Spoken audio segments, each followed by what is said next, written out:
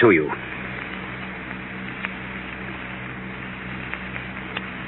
Up to this point, we were talking about conscience as an unbearable repartee and about the meaninglessness of life, saying that we should lay our heart and mind open to saving experiences that come from without and which completely change our character. So the subject, therefore, of this particular talk will be the divine invasion. But I believe the best way to start it is to tell you a story about a divine invasion. A woman wrote to me about her brother, saying that he was dying in the hospital and that he had been away from the sacraments for about 30 years. She said he led not just a bad life, he was an evil man. There's a difference between being bad and being evil. Bad man steals. Bad man kills. An evil man may do none of those things, but he seeks to destroy goodness in others. Well, he was an evil man. He did much to corrupt youth and circulated all manner of evil pamphlets among the young to destroy both faith and morals. And the sister of this man, when she wrote, said about 20 priests have called on him and he threw them all out of the hospital room. So will you please go? Last resort Sheen, I am. I visited him this particular night and stayed about 5 seconds, because I knew that I would fare no better than anyone else. But instead of just making one visit, I made 40. For 40 straight nights, I went to see this man. The second night, I stayed about 10, 15 seconds. And I went up 5, 10 seconds every night. And at the end of the month, I was spending 10 or 15 minutes with him. But I never once broached the subject of his soul until the 40th night. On the 40th night, I brought with me the Blessed Sacrament and the holy oils, and I said to him, William, you are going to die tonight. He said, I know it. He was dying of cancer, but cancer of the face. One of the most loathsome sights you ever saw. I said, I'm sure you want to make your peace with God tonight. He said, I do not. Get out. I said, I'm not alone. Who's with you? I said, I brought the good Lord along. Do you want him to get out too?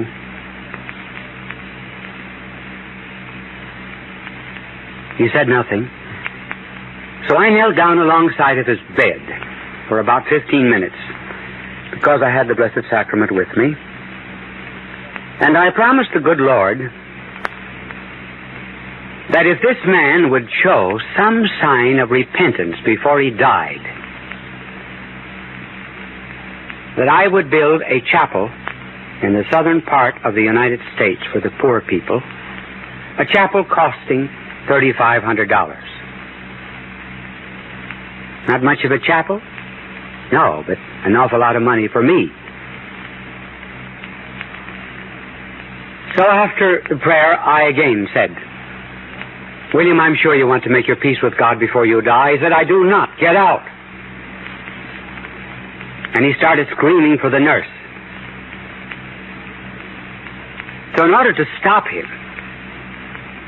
I ran to the door as if I were going to leave. And then I quickly came back. And I put my head down alongside of his face on the pillow And I said, just one thing, William.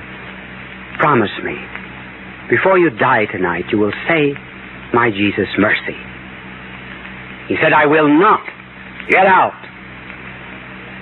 I had to leave. I told the nurse that if he wanted me during the night, that I would come back. About 4 o'clock in the morning, the nurse called. And she said he just died. And I said, how did he die? Well, she said, about a minute after you left, he began saying, my Jesus, mercy. And he never stopped saying it until he died. Now, you see, there was nothing in me that influenced him. Here was a divine invasion upon someone who had the faith once and lost it. But it makes no difference whether one has the faith or not. There is this constant intrusion from the outside. It has come to many, many people. It comes to everyone. Though it comes so subtly that many reject it. It came to St. Augustine when he was leading a wild and furious life. And it came to him in the voice of a child and picking up Scripture and reading it. And then Augustine wrote those famous lines, our hearts were made for thee, O Lord, and they are restless until they rest in thee. Then there was that famous playboy of the Sahara, Viscount Charles de Foucault, who in the midst of his wild life slept under the stars in the Sahara and endured what Thompson called the abashless inquisition of each star. And there found grace and ended his life as a priest among the Muslims in the Sahara. And died a martyr there. And this practically in our times. And so I might go on to mention many, many such cases of the divine invasion. But suppose we turn from just the stories to what form this divine invasion takes. It's an infection that gets into the soul. It's a grace, but up to this point we do not know exactly the meaning of the word grace. There, I may anticipate a bit and say there are two kinds of graces: white grace, which makes us pleasing to God, and the other is black grace, in which we feel His absence. Most people in the world today feel His absence, and really feel it. Even the atheists. You see, really, it is not man who is on the quest of God. It is God that's on the quest of man. He leaves us restless. The first question we have in the Scripture is, man, where art thou?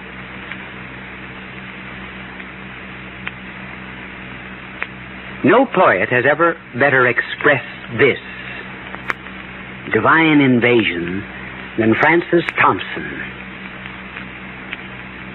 in his magnificent poem, The Hound of Heaven. Thompson was at one time a student of medicine. About the only thing he learned was how to take dope. He became a bum. Slept in Covent Garden, London, under the vegetable trucks. Contemplated suicide. And then, with this poem found in his pocket, was befriended by a couple, the Meynells. And this poem sold 50,000 copies within a few years after his death, and within 30 years was studied in the University of Tokyo in Japanese. It's because it suits the modern mood. The modern mood in the sense that men are beginning to feel this stirring of the finger of God. And he goes on to narrate the various escapes that he used. God is the hound of heaven. And first is the subconscious or the unconscious mind. He feels that if he sunk down into that, he would be less conscious of this hound who was pursuing him. And so he said he fled God.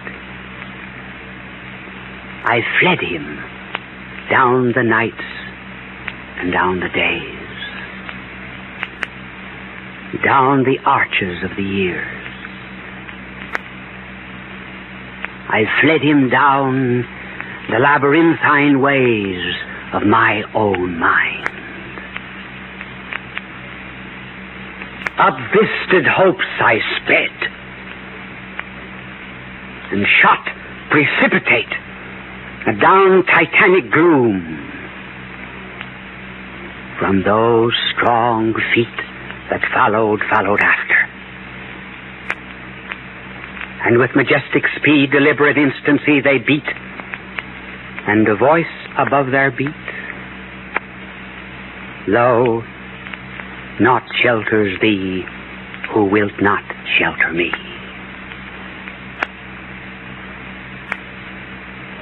That failing, he tries nature, science. And he has a very rare and unique way of expressing the secrets of science. He said, I drew the bolt of nature's secrecies. You can almost imagine somebody pulling a giant bolt on a door and all the secrets of science and nature pouring out. I drew the bolt of nature's secrecies, studied the swift importings on willful face of sky. I said to dawn, be sudden, to eve, be soon. Heap me o'er with thy sky blossoms from this tremendous lover. But, he said, nature, poor stepdame, cannot slake my thirst. We know not what each other speaks. Their sound is but their stir. They speak by silences.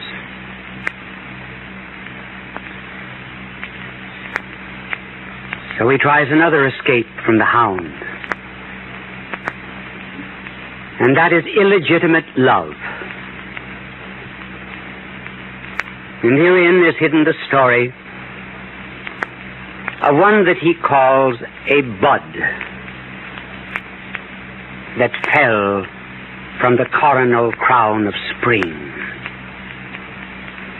And he uses the example of a hearted casement in a window in the northern part of England where there was a girl that he used to know.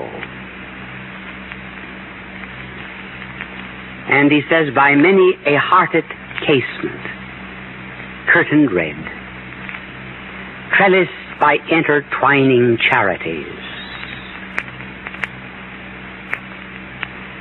And he goes on to speak of how he sought love with all of these little ivy growths of affection that never quite satisfied. Then he adds his fear. For I was fearful, lest having him, I must have naught else beside. How many think that? That God is a kind of a competitor? And then if I have him, I must reject everything else. And then he goes on to say, and when some hearted casement curtain wide, the gust of his approach would clash it to. Fear wist not to avoid, as love wist to pursue. In other words, I did not know how to run away as fast as love knew how to catch me. And then he's fearful. Fearful at the end. And maybe after all, who is this one who pursues? Maybe he's going to bring some amount of detachment. And he asks, is thy love a weed? An amaranthine weed that suffers no flower to grow except its own? And then resorting to another example, he asks, must thou char the wood ere thou canst lime with it? In other words, must you put wood into a fire, burn it, purge it, sacrifice it before it becomes charcoal and before you can trace with it?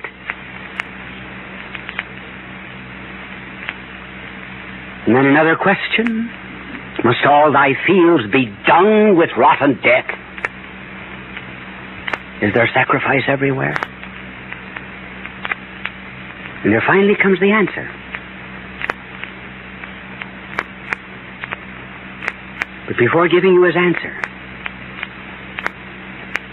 and lest this just be the poetic exploration of Thompson, let's find about this divine invasion in our own hearts. Just suppose you could take out your own heart and put it into your hand as a kind of crucible to distill out of your heart its inmost cravings, yearnings, and aspirations. What would you find them to be? What do you want most? First, life. Honor, ambition, power. What good are these without life? And at night we put out our hand instinctively in the dark, ready to lose that member and lose that which we treasure most, our life. Then as we continue, we find there's something else we want in life, and that is truth. One of the first questions we asked coming into the world was the question, why? We tore apart our toys to find out what makes the wheels go round. And then later on, we tear apart the very wheels of the universe to find out what makes its wheels go round. We are bent on knowing causes. That is why we hate to have secrets kept from us. Men just as well as women. We were made to know. And there's still something else we want besides life and truth. We want love.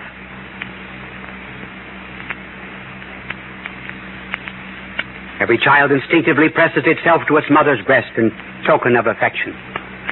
Goes to its mother to have its play wounds bound. Then later on seeks a companion, young likened to himself, to whom he can unpack his heart with words. One who measures up to that beautiful definition of a friend. One in whose presence you can keep silence. And so the quest for love continues from the cradle to the grave. And yet, though we want these things, do we find them here? Do we find life here in its fullness? Certainly not. Each tick of the clock brings us closer to the grave. Our hearts are but muffled drums beating a funeral march to the grave. From hour to hour we ripe and ripe. From hour to hour we rot and rot. Life is not here, nor truth in all of its fullness. As a matter of fact, the more we study, the less we know, because we see new avenues of knowledge down which we might travel for a lifetime. I wish I knew now just 1/10,000,000 as much as I thought I knew the night I was graduated from high school. So truth is not here, and love is not here either in its fullness, because when love does remain fine and noble,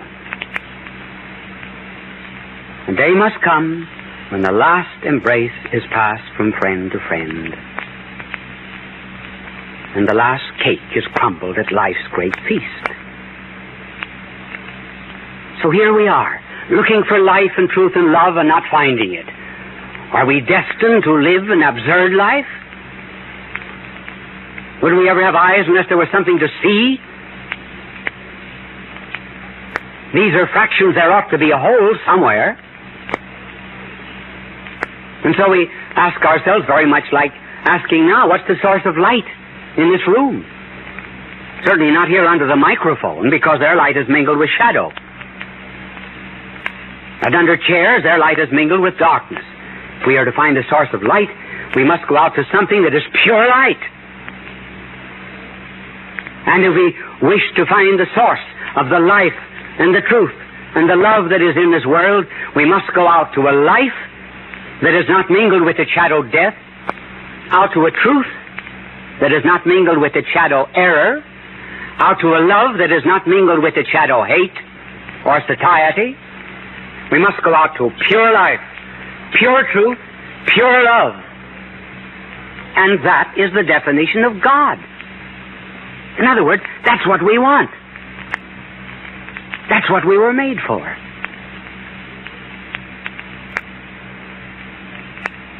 And it's He that invades the soul, as Thompson described. And after all of these evasions from the divine invasion, God speaks. And Thompson concludes his poem with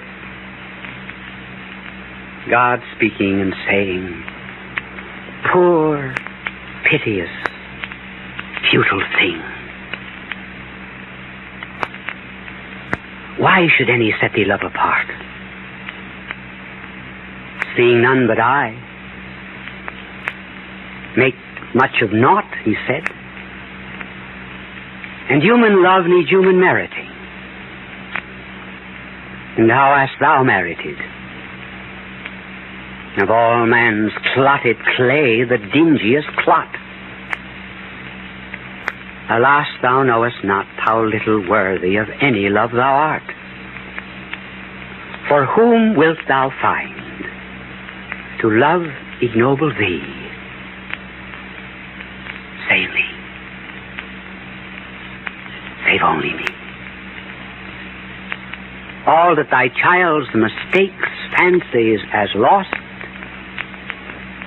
I have stored for thee at home. Rise, clasp my hand, and come." God's life slept under the stars in the Sahara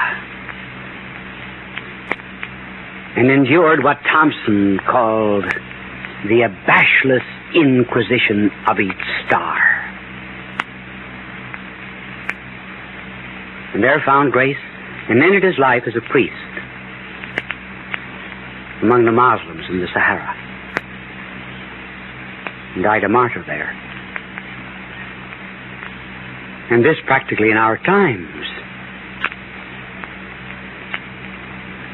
And so I might go on to mention many, many such cases of the divine invasion. But suppose we turn from just the stories to what form this divine invasion takes. It's an infection that gets into the soul. It's a grace, but up to this point we do not know exactly the meaning of the word grace. There, I may anticipate a bit and say there are two kinds of graces: white grace, which makes us pleasing to God, and the other is black grace, in which we feel His absence. Most people in the world today feel His absence, and really feel it. Even the atheists. You see, really, it is not man who is on the quest of God. It is God that's on the quest of man. He leaves us restless. The first question we have in the Scripture is, man, where art thou?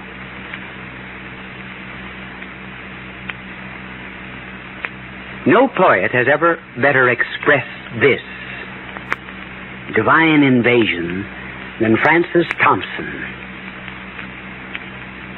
in his magnificent poem, The Hound of Heaven. Thompson was at one time a student of medicine. About the only thing he learned was how to take dope.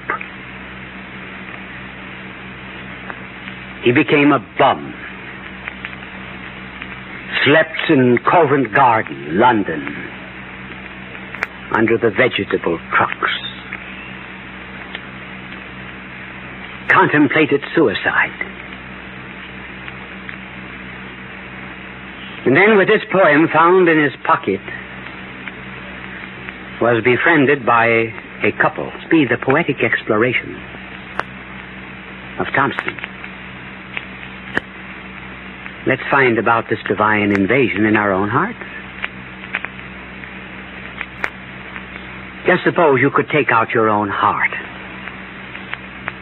and put it into your hand as a kind of crucible to distill out of your heart its inmost cravings, yearnings, and aspirations. What would you find them to be? What do you want most? First, life. Honor, ambition, power. What good are these without life? And at night we put out our hand instinctively in the dark, ready to lose that member and lose that which we treasure most, our life.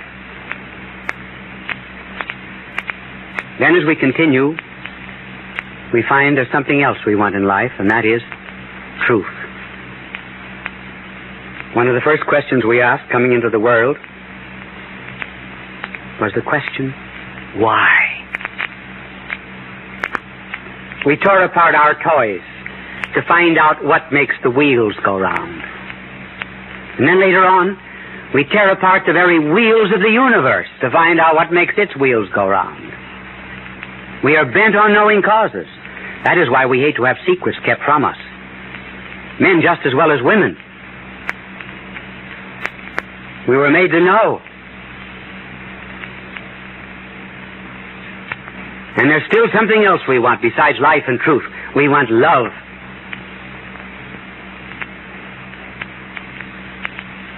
Every child instinctively presses itself to its mother's breast in token of affection. Goes to its mother to have its play wounds bound.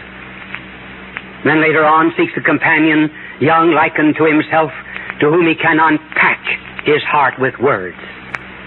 One who measures up to that beautiful definition of a friend. One in whose presence you can keep silence. And so the quest for love continues from the cradle to the grave. And yet, though we want these things, do we find them here? Do we find life here in its fullness? Certainly not. Each tick of the clock brings us closer to the grave. Our hearts are but muffled drums beating a funeral march to the grave. From hour to hour we ripe and ripe. From hour to hour we rot and rot. Life is not here, nor truth in all of its fullness. As a matter of fact, the more we study, the less we know. How many think that? That God is a kind of a competitor. And then if I have him, I must reject everything else. And then he goes on to say, and when some hearted casement curtain wide, the gust of his approach would clash it to. Fear wist not to avoid, as love wist to pursue. In other words, I did not know how to run away as fast as love knew how to catch me. And then he's fearful. Fearful at the end. And maybe, after all, who is this one who pursues? Maybe he's going to bring some amount of detachment. And he asks, is thy love a weed? An amaranthine weed that suffers no flower to grow except its own? And then, resorting to another example, he asks, must thou char the wood ere thou canst lime with it? In other words, must you put wood into a fire, burn it, purge it, sacrifice it before it becomes charcoal and before you can trace with it?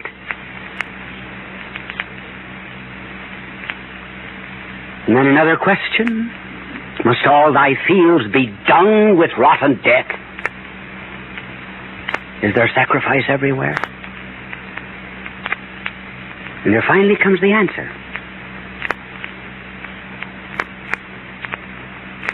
But before giving you his answer,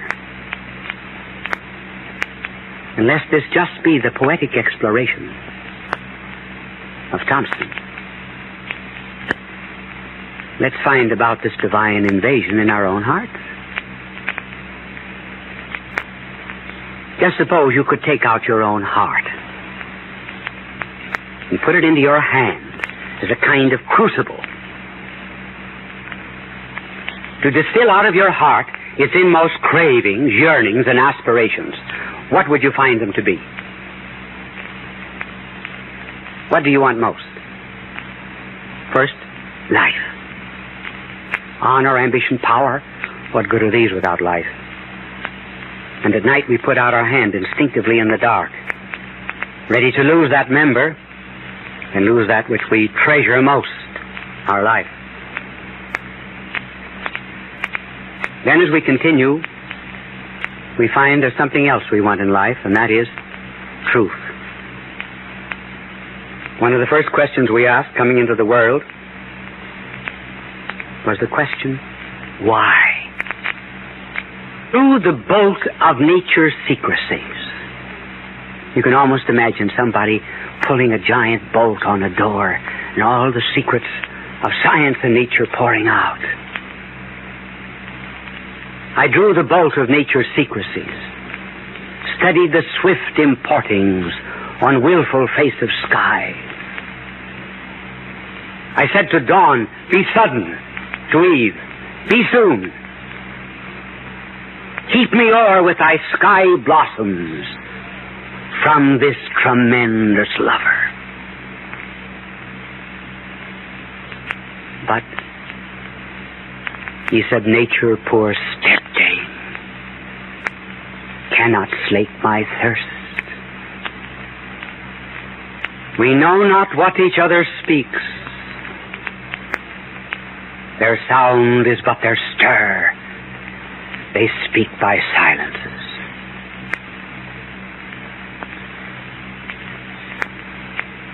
So he tries another escape from the hound. And that is illegitimate love. And herein is hidden the story of one that he calls a bud that fell from the coronal crown of spring. And he uses the example of a hearted casement in a window in the northern part of England where there was a girl that he used to know. And he says, by many a hearted casement, curtained red, trellised by intertwining charities. And he goes on to speak of how he sought love with all of these little ivy growths of affection that never quite satisfied. Then he adds his fear. For I was fearful, lest having him, I must have naught else beside. How many think that? That God is a kind of a competitor. And then if I have him, I must reject everything else. And then he goes on to say, and when some hearted casement curtain wide The gust of his approach would clash it too. Fear wist not to avoid, as love wist to pursue. In other words, I did not know how to run away as fast as love knew how to catch me. Him, I must reject everything else. And then he goes on to say, and when some hearted casement curtained wide, the gust of his approach would clash it too. Fear wist not to avoid, as love wist to pursue. In other words, I did not know how to run away as fast as love knew how to catch me. And then he's fearful. Fearful at the end. And maybe after all, who is this one who pursues? Maybe he's going to bring some amount of detachment. And he asks, is thy love a weed? An amaranthine weed that suffers no flower to grow except its own? And then resorting to another example, he asks, must thou char the wood ere thou canst lime with it? In other words, must you put wood into a fire, burn it, purge it, sacrifice it before it becomes charcoal and before you can trace with it?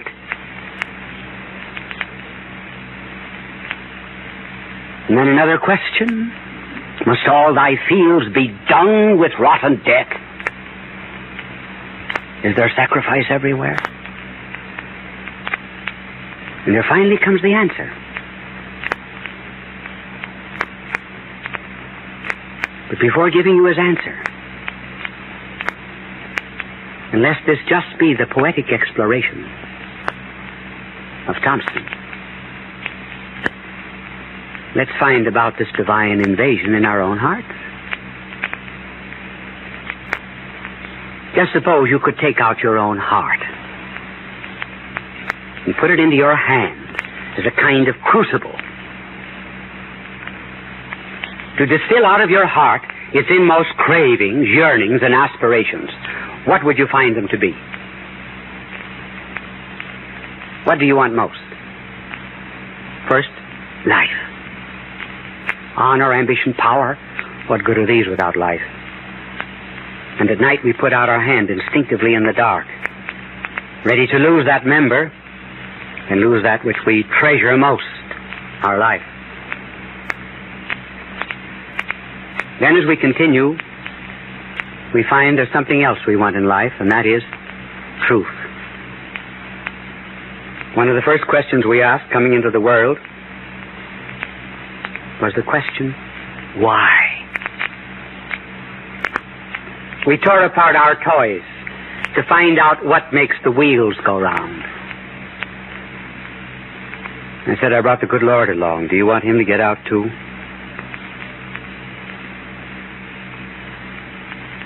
He said nothing. So I knelt down alongside of his bed for about 15 minutes because I had the Blessed Sacrament with me. And I promised the good Lord that if this man would show some sign of repentance before he died,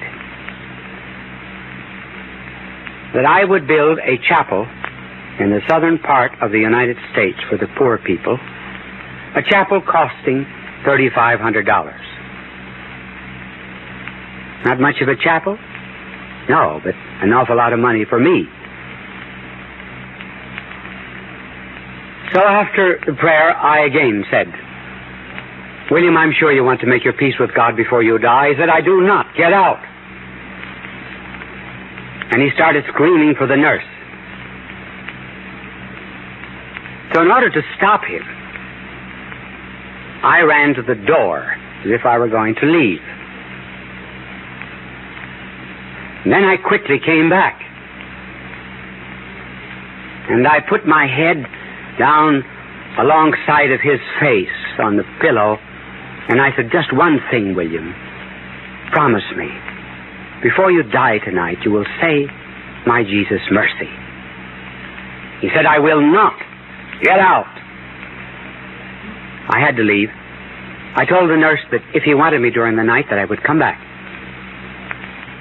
About 4 o'clock in the morning, the nurse called, and she said he just died. And I said, how did he die? Well, she said, about a minute after you left, he began saying, my Jesus, mercy. And he never stopped saying it until he died. Now, you see, there was nothing in me that influenced him. Here was a divine invasion upon someone who had the faith once and lost it. But it makes no difference whether one has the faith or not.